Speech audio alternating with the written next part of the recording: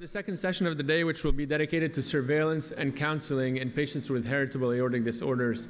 Our moderators for this session are Dr. Lewis, who you heard earlier, Dr. Reed Puritz from Philadelphia, and Dr. François Tournou, who is a cardiologist at the University Hospital for the University of Montreal. So after the three talks, there will be the case-based panel discussion. I will invite the speakers, as well as the previous speakers from the earlier session, to come up on stage. And we have three cases that have been prepared, which I think will illustrate some of the dilemmas and challenges in managing these patients. So, François. Thank you very much. So, I'm going to introduce our first speaker, Dr. François-Pierre Mongeon. Dr. Mongeon is a non-invasive adult congenital cardiologist at the Montreal Heart Institute. He's also one of the co-founders of the Aorta and Connective Tissue Clinic at the Montreal Heart Institute. He's really involved in non-cardiac imaging, and he's going to talk about imaging the aorta and vascular tree. Thank you very much for the opportunity to speak. So these are my disclosures. So the objectives that I was given were to understand the role of multimodality imaging in the diagnosis and follow-up of aortic disorder, and to gain insight on the specific role of each imaging method and identify the proper use for each in different clinical contexts. So as much as we don't like diameters because they are sometimes difficult to deal with, they are still at the center of our clinical practice. And from that seminal paper, imaging-derived aortic size are among the three of major risk factors for aortic events in Marfan syndrome. The surgical thresholds, you all know them. They are available from guidelines. They vary a little bit depending on where you read, but still a lot of the practice is still based on aortic size. So the question is actually how to measure it. But first, imagers like to look at the aorta. We've heard in the past that the aortic root looks Marfan-like, which is the pear shape. The loss of the sinotubular junction is associated with faster progression and maybe more aortic events, while the ascending aorta dilatation you see more with bicuspid valve. You see also more with hypertensive aortic and heart disease. So therefore, there is a distinction, at least in my practice, between an ascending aorta diagnosis, which is this, and an aortic root diagnosis, which is that. So this is what the aortic root looks like on transesophageal echocardiography in long axis, and how the measurements are made. So this is the aortic root. This is the ascending aorta. For those of you who work in the echo lab, do not neglect the right parasternal view to outline the ascending aorta in its middle and often distal part. It may display it better than the classic parasternal long axis view. And both in echo and in MRI, it's important to measure the aorta at consistent landmarks in addition to the largest diameter, so that the studies are longitudinally comparable. So these are the standards landmarks on a 3D reformat of aortic MRA. The aortic root is actually composed of four parts: the annulus, the sinuses of Valsalva, the sinotubular junction, and the ascending aorta, and all diameters should be available and reported in imaging studies. Classically, in echocardiography, we will measure from leading edge to leading edge, although there was, in the past years, some diameters that were taken from inner edge to inner edge, and that will change a little bit, a few millimeters, but that may make an aorta looks progressive or non-progressive. So it's important to ensure consistency from exam to exam. There is also some variations depending if you work as a pediatrician or an adult cardiologist, because the pediatric echo guidelines will say to measure in systole, where the aorta is at its maximum expansion, where the adult guidelines will recommend diastole, which is thought to be more reproducible, and leading edge to leading edge measurements. So again, from going from pediatric to adult care, that may induce a change in the aortic diameter and has impact on longitudinal follow-up. We also favor using axial imaging, which is CT or CMR, that the aorta should be measured in from double oblique views, recreating a true short axis of the root, and then it can be measured either from cusp to commissure or from cusp to cusp, and these diameters compare variably with echocardiography, and the normals are probably a little bit different depending on the measurement method, which should be reported in the imaging report. This is what multiplanar reconstruction looks like. So you have two orthogonal views, and it produces what we would call the true en face, or a true short axis view. And why is it important? It's because if your diameter, your surgical threshold is set at 50, and you use a straight axial view like you would get for those of you working in hospitals, you open the PACS, you open the CT scan, you just look at the straight axial and draw a line, which is like that. The aorta is kind of oval, and it measures 53 millimeter.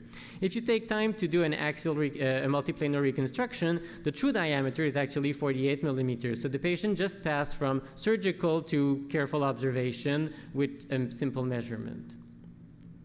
There is also controversy depending on the guidelines whether the aortic edge should be included or not, which is that where during the cardiac cycle should the measurement be made, and which exact diameter should be reported. The key is that in a single institution for longitudinal studies, the measurements are made in a consistent way with agreement between the readers, and so you can compare longitudinally. And if there is a doubt, sadly, there is only one way, but to go back to the images and remeasure. So a few points on how to measure the aorta. So it should be done on ECG-gated images perpendicular to the axis of blood flow and using multiplanar reconstruction at reliable and reproducible anatomical landmarks and at the largest diameter. There is no consensus on wall inclusion, but remember that echo uses leading edge to leading edge, but that inner edge to inner edge is often used in MRA or CTA, and there is no exact consensus on how the sinuses of Valsalva should be measured, whether you account for the fact that there are 3 petals or whether you just do a single diameter like echo does.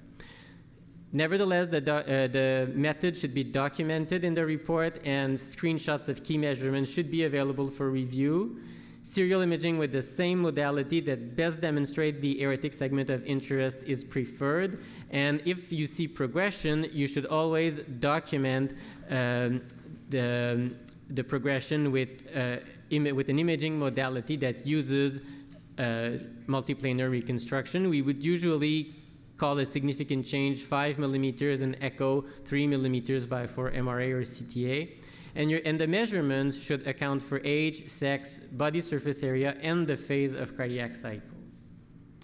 So what first take-home message, aortic imaging guidelines are not standardized. At the very least, a single center should standardize its measurements and always be critical of the measurements that you're given as a clinician. And so now what's normal? So there are a bunch of normal studies that report the normal aortic size. You see that it changes depending on age and body size. 40 millimeters is usually a good number to remember, but remember that in a male older than 65 with a large BSA, it can go up to 42, 43 could be with the normal. Similar data exists for CMR with, again, 40 millimeter as a rough threshold of what's normal and what's not normal. When it becomes particularly important to pay attention to body size when dealing with Turner syndrome. Patients with Turner syndrome have a higher risk of dissection than the general population, which is about 36 per 1,000. There are risk factors, notably the bicuspid aortic valve, hypertension, and pregnancy. And elective surgery is recommended if the diameter is larger than 2.5 centimeters per meter square. Often these patients with a diameter of 35 millimeter will go to echo lab, get their pictures done, and be told, oh, your aorta is normal. Yes, it's normal for a normal size individual, but it's dilated for their size. So this is how we approach patients with Turner syndrome. Less than 20 millimeters, they should have surveillance every 5 years, but above 20 millimeters per meter square, or with a bicuspid aortic valve, a coarctation or hypertension, then follow-up should be tightened. So the normal aortic size, remember, always depends on body size, and beware of Turner syndrome. Sometimes we could use alternative measurements to account for body size. So diameters that we frequently use do not account for a small size individual. They do not account for eccentric dilatation of the aortic root if you report only one diameter. Therefore, they may miss a patient at risk. So some users have recommended that we should use the an index diameter or the indexed aortic area, because there is also data that shows that if you use the aortic area, you may pick up dilatation that would be unrecognized by the diameter. So that's one way. The other way is to use z-scores. Z-scores are necessary in pediatrics to account for growth. They are very unpopular in adult medicine. You have to remember that they are derived from echocardiography diameters, not double oblique images, as I've shown you before. That depending on the formula that is used to calculate the z-score, BSA may significantly influence the formula, and therefore obese patients or overweight patients will have their aortic size underestimated. So the least we can do is to choose a formula that is less affected by age and body weight, and there is comparative data in patients with Marfan syndrome as to which formula is the best one. So this is an example with the indexed aortic area. So these investigators have found that patients with a diameter below a surgical threshold, but with an enlarged aortic area, with the threshold set at 10 centimeters square per meter, had excess mortality in absence of aortic surgery, and therefore, in that particular group, a diameter above 5 centimeters was not predictive. So maybe the area is a better diameter, but I think ultimately it will have the same limitations as the diameters. So another take-home message, z-scores are misleading in underweight and overweight individual. Maybe indexed aortic area will make it to clinical practice, but still the studies are quite small.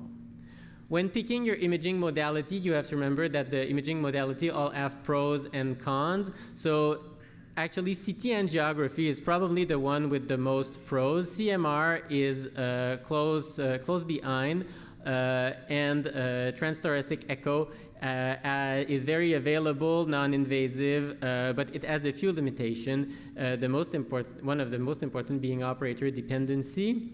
We almost never use invasive aortography anymore, except for intervention purposes.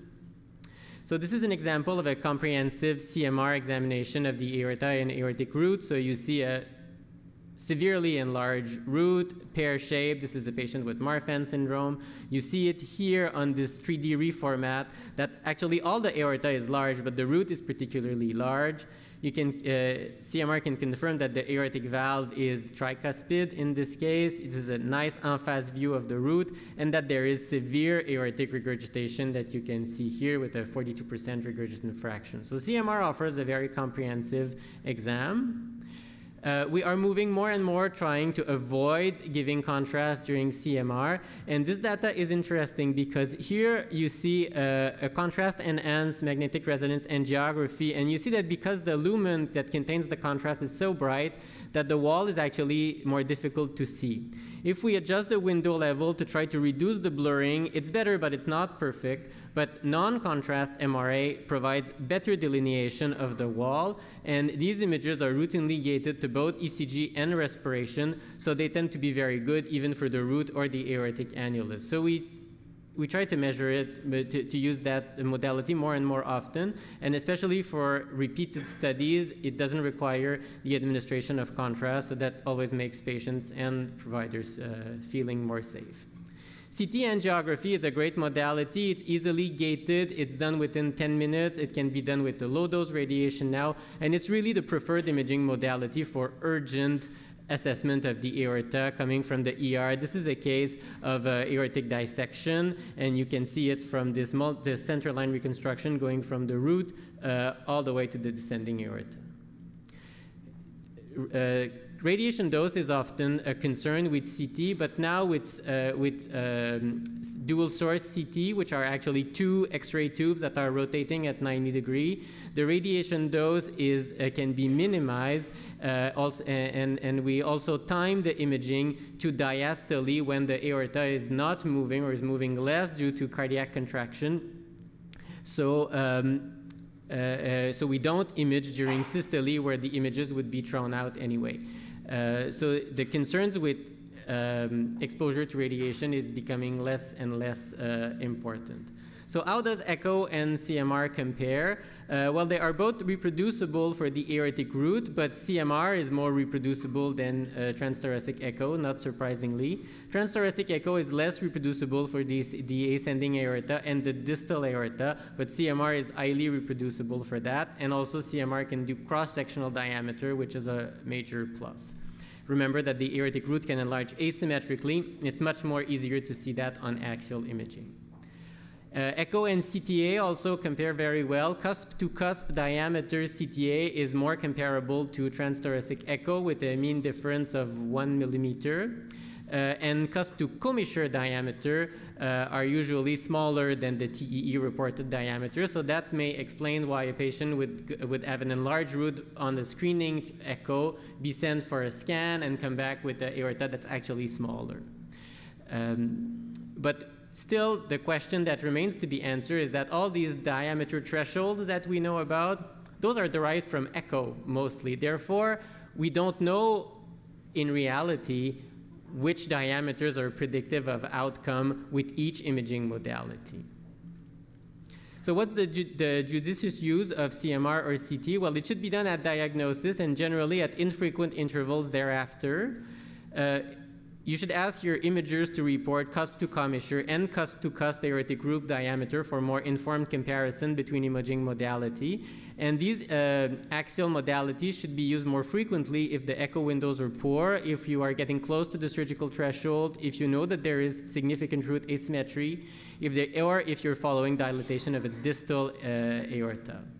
It's also a key part of postoperative follow-up and of post-dissection follow-up, for which echo has, except for assessing the aortic valve, much less important role. So I will add one take-home message. So prefer non-contrast MRA or low-dose CTA for aortic follow-up. This is just to give you a flavor of what we do in cardiology practice with diameters in case of Marfan syndrome, for example. So from the baseline images, some patients will go directly to a surgical criteria, but others will be followed more or less frequently depending on the size and progression. I always find this study interesting. So what's the difference between aortic dilatation in bicuspid aortic valve, which is common, 1% of the 1%, maybe 2%, versus Marfan syndrome? Well, the same proportion of patients have a dilated aorta, but the ones with Marfan seems to progress more. But again, aortic diameters are not perfect, and that's been said before. In this large registry, only 13 patients who had aortic dissection actually had a diameter that was at surgical threshold. So therefore, there should be other ways of identifying patients at risk. It seems that patients who have FBN1 mutation and haploinsufficiency have larger aortic root at baseline, faster growth, and at higher risk for dissection, which should mandate a stricter imaging follow-up. It's been also alluded that for the flow MRI can be useful. It still has to be done by experienced operators, but interestingly, in Marfan syndrome, vertical flow, so abnormal tornado-like flow, is found in the aortic isthmus, which is a known site for aortic susceptibility to dissection. So perhaps this will play a role in risk assessment.